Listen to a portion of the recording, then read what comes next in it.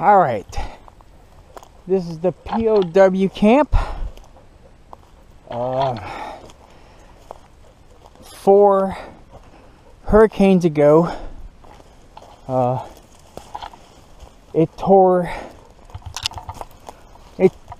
the hell out of this place. It was like 4 hurricanes ago. It destroyed the Rangers camp. This is his POW camp, Bushcraft camp.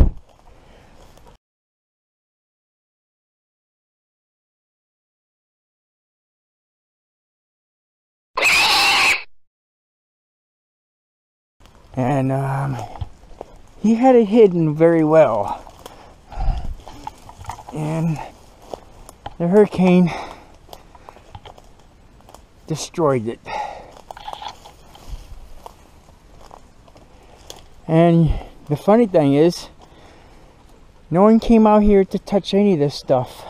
It's still the same as it was when the hurricane hit it. Oh, that's bad. I can't have mosquitoes. Gotta cap that off. Okay. And this was the Rangers camp. If you go to his channel, you'll see his work effort, and it's all gone. One tree fell and took out the whole camp and made it sunny. The sun hits over here really bad now. It's not shade. Everything's destroyed. I'm waiting for winter to come back out here to get all the stuff and try to salvage the A-frame bed, which I doubt be able to salvage it. But this happened 5 hurricanes ago. And I have not been back out here since the tree fell. It destroyed everything. But I will come out here to get all that stuff.